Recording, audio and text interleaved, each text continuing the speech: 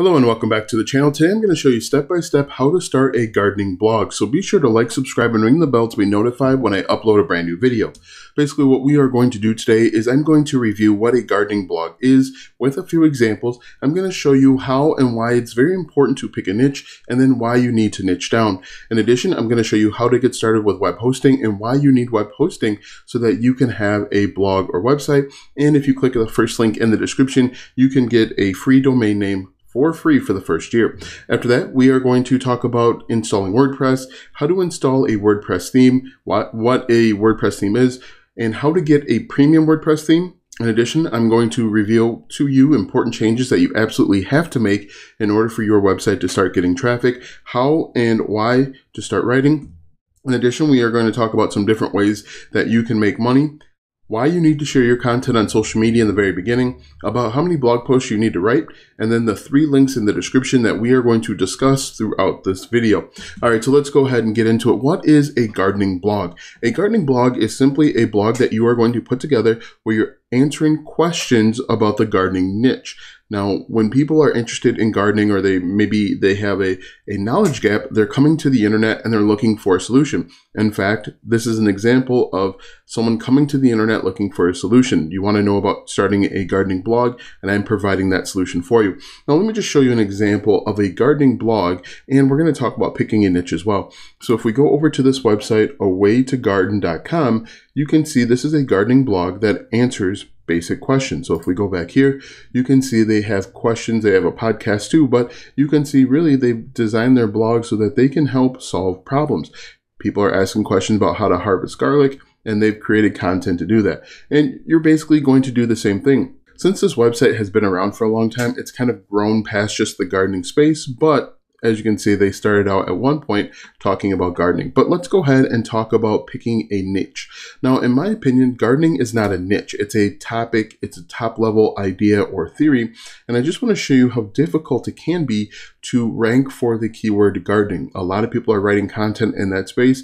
And if we look at this, on a difficulty level from 0 to 100, 78 is pretty difficult. And so what you'd want to do is you'd want to niche down. You may want to talk about individual types of gardening, maybe organic gardening, or maybe talk about planting tomatoes. In fact, what I did was I jumped over here and I typed in how to plant. If we look at the keywords here, it's rated only at 16. So you can see it's much easier.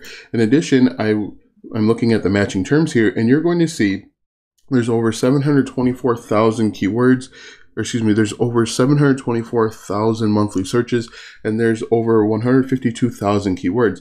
As you can see, it says how to plant garlic. That is significantly easier. How to repot a plant. These are significantly easier than just gardening, and you could potentially do this too. Now, not every word on here is going to be available to you or even make sense for your niche, but how to plant tulips, only a 17. How to plant a peach seed, only a 7. As you can see, there's some opportunity if you niche down. And that's what I think you should do if you're just getting started. You want to go out and find questions that don't have a lot of information, or the information isn't relevant or topical, and you're going to go out and solve those problems. How to plant a avocado seed. It has 40, so it's a little bit more competitive. But you can see there's a lot of opportunity out there. So the next thing that we want to do, if we go back over to our slide deck, we've talked about gardening, we've picked a niche, and we've niched down.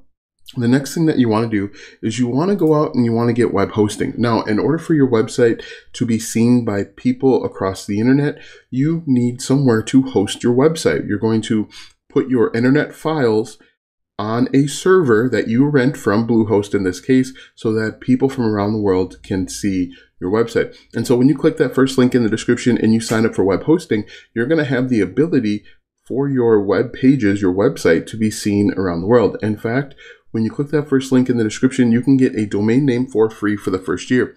Now, a domain name is simply a name that your audience is going to refer to your website by. For example, awaytogarden.com is the domain name, and you're actually going to have your own domain name so people can visit your site and refer to your site as well. And what we're going to do right now is I'm actually going to walk you through the steps, step by step, on how to get web hosting and a domain name. Now, believe it or not, you can get up and running in less than 10 minutes, and I'm going to show you how to do that right now. When you click that link, you'll be taken to this website where you'll go ahead and click Get Started. What I recommend is to click the first one on the far left, the basic plan, if you're just getting started with a website. As you can see, there are a number of options, but click that, click select, and then move on. Here you're going to create a domain name. If you have one in mind, you can type it in here like you see that I do. What I recommend is try and find a domain name that's going to be related to your niche. Now, what I do is I type in a domain name that I know is already taken. When it's taken, you're going to get this error. What you can then do is go back and try different domains. Now, make sure, again, you want to pick one that's related to your niche. Click next, and then you're going to see a green box that says that it's approved. The next step is simply to go through and enter in your contact information. Make sure that when you scroll down here, make sure that you leave all of the settings on. But again, enter in your contact information. The settings right here where it says domain privacy, leave all of this checked. If you don't leave it checked, you're going to get people reaching out to you, spamming you, emailing you, trying to get you to sign up for web hosting. So what I'm going to do is I'm going to go ahead and sign up and then jump back to you once I sign on and move to the next step. All right, so I've signed up and I'm going to go ahead and set up my website initially. Just create a simple username and password, make sure it meets the requirements there, and then move on. Make sure that you write it down too. Write it down in a safe spot so that you have it and you remember it, because it can be a pain to go ahead and get everything back. You're going to have to enter in like some vital information, but just make sure that you write it down. It's really easy and really simple. Now, one thing that I do want to note is that this part is not sped up at all. This is actual real time, and you can see that you'll go from absolutely nothing to a complete website in less than probably 10 minutes. And once you click submit, you're going to move on to the next step where you get to log in. Here is where you're actually going to start creating your WordPress website. Now, the great thing is Bluehost really does everything for you, and it's really simple. So again, I'm not speeding this up at all, and I want you to see what it really takes to create a website. Bluehost is going to do a little bit of work in the background for you, and we're just going to actually click on skip this step. This first one I clicked on start a blog, but for the next step, just click skip, because we know what we're doing, and I'm actually going to tell you what to do so that we can get up and running. Click get started right here on the left hand side, and then move on. Just click skip here and click skip here, and then just pick the first one on the far left. Make sure that you're picking a free theme, because they'll charge you. They have both free and premium themes, which I'll talk about in just a moment. So right now it's actually creating your WordPress website. In just a few moments, you're going to click on log in to WordPress on the right hand side there. You'll see it in just a second. And then we can actually start looking at some basic configurations. All right, so we click log in, and now we actually have a WordPress website. What may need to happen is you may need to click refresh a few times to get it to work, but now we have our website, as you can see. Now what I'm going to do is I'm actually going to log in and delete a few plugins, because right now it has the coming soon. And so if someone tried to get to your website at this moment, it's going to say coming soon to them, even though we can see it. This is what your WordPress website looks like, but for everyone else outside of your network, it's going to say coming soon. So what we're going to do is we're going to go down to plugins eventually, and we're going to delete some of the plugins that we don't need. Now, I talk a little bit about plugins later on, but plugins add additional features and functionality. We are going to deactivate the Bluehost as well as the other plugins that are already activated, and then we can go through and make the necessary changes, which I'll cover in just a moment. So we're going to deactivate them and then delete them. Now you want to make sure that you only have the plugins that you're using on your website. The more plugins you have, the slower your website's going to respond and function, and you're going to lose out on ranking. So make sure you have a lean setup, very few plugins, and then move on. As you can see right now, I'm just simply deleting some stuff that you don't need. If you want to, you could keep them, but obviously if you're just getting started, you don't need this other stuff. What's more important is the themes that we're going to talk about in just a moment, as well as getting writing. So I'm just going to go ahead and delete those, deactivate them, and then we're actually going to start moving on to settings, which you see right here. All right, so let's go ahead and make some changes that we absolutely have to make so that you can start getting traffic. The first thing that you want to do is you want to change your site title. Your site title is going to be the title of your website. You can make this basically your domain name. For example, my domain name is Web Hosting Rewind, and you can see that's my site title. And then the tagline is basically what your website's all about in a very succinct manner. As you can see here, mine says, get the latest news and info on all things web hosting. What you want to do is make sure that yours is relevant to your niche. For example, if you are creating content about makeup, you can say, come here for the latest tips and tricks for all things makeup. Next, you want to make sure that your WordPress address is HTTPS and not HTTP. Make sure your site address is HTTPS as well. And then the administration email should automatically be set. Uncheck the membership so that anyone can register. Make sure that this is unchecked. If we scroll down here, you want to change your time zone to your time zone. There are all sorts of them here. Next, you want to make sure that you have your date format set to the way you want, and then go ahead and click save. If we go down to writing, there isn't anything in writing that we need to change. After that, we're going to go to reading. In reading, very important, you want to make sure that your homepage displays to your latest post. That's the first thing. And the second one is you want to make sure that your search engine visibility is unchecked. Do not check this. Discourage search engines from indexing this site. You do not want this, because if this is checked, people aren't going to be able to find your website, and everything that we do after this is going to be a waste. So go ahead and click save. This should be unchecked. Next, if we go down to discussion, there really isn't anything that we need to change here. Media, we can leave this as is, and then permalinks is going to be really important. Right now, your permalinks are set to plain. You want to change it to post name. This is done for search engine optimization. What's going to happen is when we create a new blog post, we are going to make it so that it's search engine optimized. We're going to use the keyword in our title, and that keyword is going to show up right here as well. And this is called search engine optimization. Make sure that it's set to post name, and then go ahead and click save.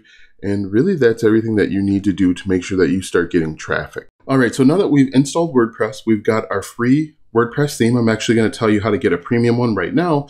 We've also made important changes that we absolutely have to make so that we can start getting traffic, leads, and start making some money. Let's go ahead and talk a little bit about a premium WordPress theme. Now, right now you have a free basic theme, but what I recommend that you do is go out and get a premium theme. A premium theme is going to add more features and flexibility. For example, if we go over here to this website called ThemeForce, it's the second link in the description. We type in gardening and hit enter. You're going to see there's WordPress themes that are designed for gardening. These WordPress themes range anywhere from $20 to about $100, but they add additional features and functionality. As you can see, it says import demos, drag and drop builder. These are things that won't be available on free themes. So what you're going to do is once you find a premium theme on this website, you are going to click this button, add it to the cart. When you add it to the cart, you're going to check out and you're going to pay for this theme, and then you're actually going to download a zip file to your computer. When you get that zip file, you are going to unpack or unzip that zip file, and there's going to be a second zip file there, which we are actually going to use, and we're going to put it right into our WordPress website. And to do that, we're going to go back over here. We're going to go down to Appearance. We're going to click Themes, and then we're going to click on Add New. After that, we are going to click on Upload Theme, and then we are going to drag and drop that second zip file that we found. We're going to drag and drop it right here, or you can also click on Choose File. Either one is up to you. Once we have it, we are going to click on Install Now, and then we are going to activate it. That is how you change your WordPress theme. Easy as can be. And so now that we have a different WordPress theme, we need to start writing. As you can see here, we're down here at Start Writing, and what we're going to do is we are going to write based on these keywords that we found. For example, how to plant garlic might be something that we'd want to help our customers or help our readers learn more about. And to do that, we are going to go to Posts. We are going to click on Add New, and we are going to paste in our keyword that we found over on our keyword research tool. And the two questions that I get 3 questions a lot when it comes to creating blogs. How long should my blog post be? How many blog posts should I write? And how do I start writing? And I'll answer 2 of those questions now. I'll answer the third one in just a moment. But how long should your blog post be really all depends on your competition and how long it takes you to answer the question thoroughly. Now, it is important that when you're writing a blog post that you only write as long as it needs to be. If you can answer that question in 500 words, that's how long it should be. You don't need to take 2,000 words to answer a 500-word blog post. That's important to remember. You don't get extra credit. You don't get bonuses. No one's going to give you a pat on the back if you spend 5,000 words to answer a 500-word blog post. Now, the other question that I get is, how do I start writing? And I like to do the simple method that we learned back in elementary school. Who, what, when, where, why, and how. So before I actually go out and write my blog post, I like to just do this on a Google Sheet or a Google Doc, where I'll write down these 6 question starters, and I'll come up with different questions based on these starters.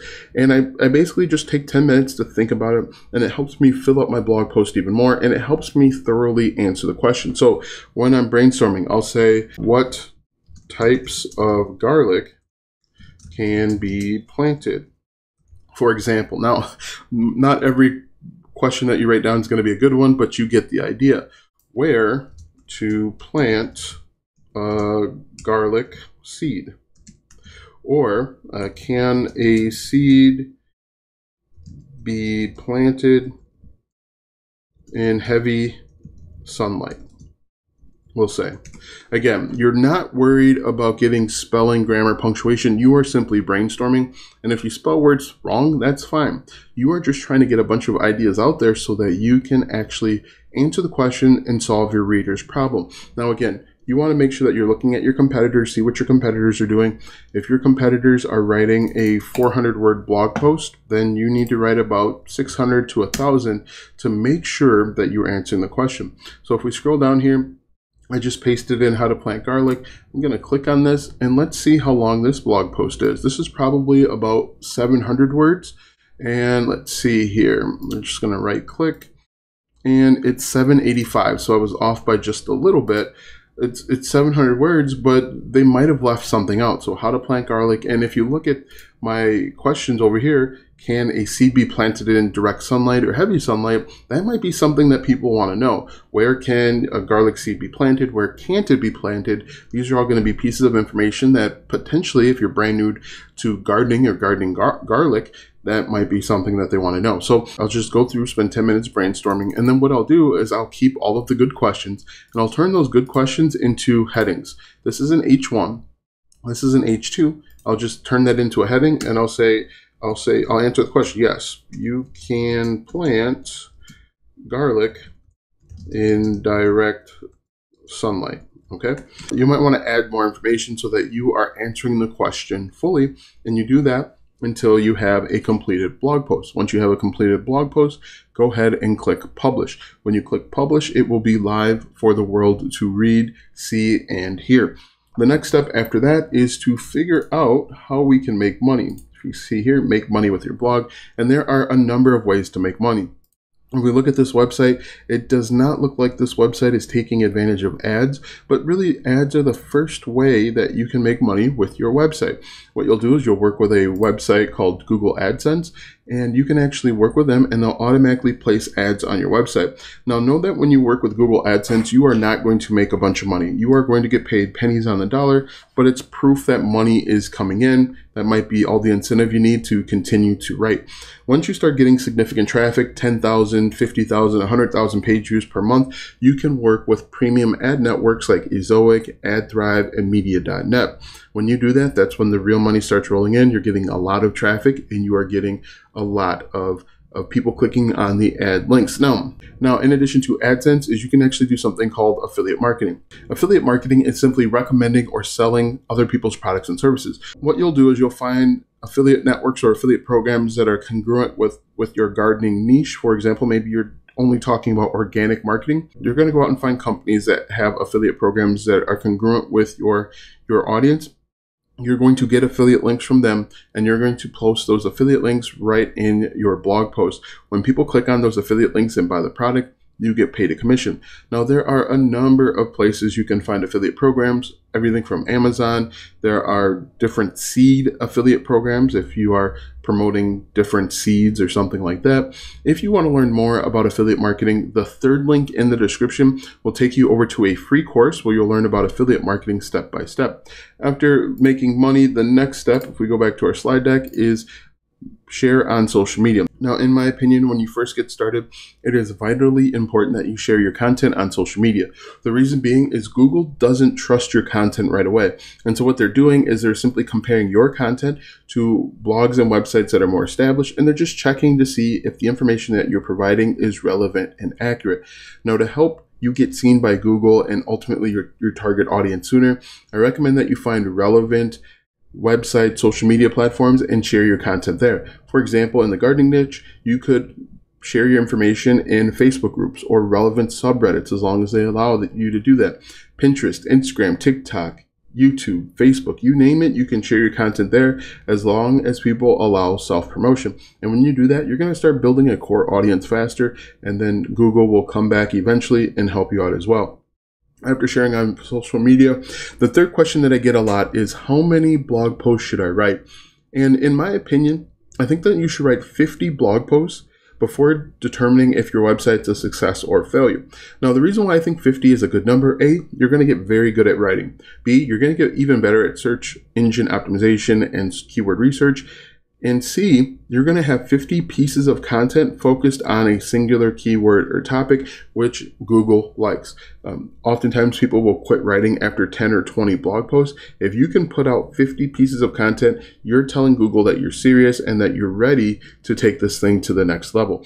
What will happen eventually is you're going to start getting traffic, which will be incentive enough to keep going. So I think 50 is a good number to start with. Obviously, the more you write, the better you're going to get at it. So I recommend that you write for 50 days straight, or write for 100 days every other day. So be sure to check out the 3 links in the description.